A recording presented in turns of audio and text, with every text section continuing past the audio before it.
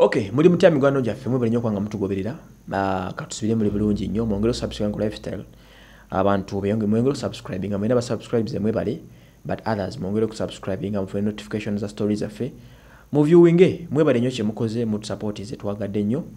Mubadde okulaffe nyongero bebaza. Buli step gye tukako simanyi nga fefe kanti nze ne Wycliffe ne team n'abalaba Mariam n'abalala but it is you people mwabatekamu obudde ne mulaba stories zino. Mukola kyamaanyi mbebaza nnyo mbebalize ddala maaso gange simalamu nnyo gannuma but kati katugende mu maaso. Omukulu God's plan ali Makath nga mukyala bamuyita ali Makath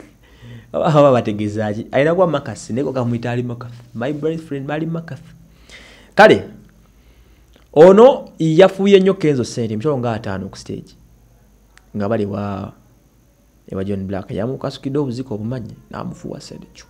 anti oziranga ziyitingana cucu naye munange eyakolamu bwawe yakolamu ate nnyo eyakolamu yakute sente zinazikola ki ono God's plan olawadde Kenzo sente ate semyeko yazikute n'agabangabe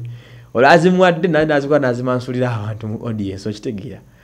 sente wezo zitambula so ono they was dressed ne mukyala we bambi ndoza love kati yaddawo bomukyala nakoze badenga mulaba nga posting ebintu ntwawo ebikolagana ku nkolagane ne boy ne ali Makasi nti egenze terera jukiro ono yavunanako mukyala ono yavunana mukyala we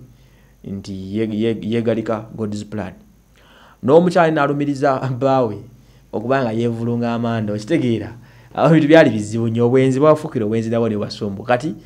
bano ne babanga abagiragiramu ne kati bagenze beesootinga mbala bali bonna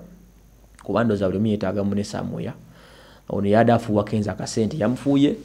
akasente akawedde ddala kinono kyandaze nti Kenzo kati sente agenda kwongero zifuna mala ngero zifuna kwa mwana omusajja akufuire mitwala 5 ku stage aina inozi mansula no gabangabe kitegeze toke liba weririyo kitegeera so anyway kyade kyanjawulo nnyo kye bakoze naye kyaso okusayisa mu kiko kwata akasente akagaba olwakamuwadde ne ono bangamba konti wabeera mu bbaala God's plan tikasasanga mu mwenge beta bereya ngaalabye mu customer agunywa guno guli mu mbagula nagunywa kati kibaita sente nze baswa Emmanuel mwebale nnyo kwanga mutugoberera.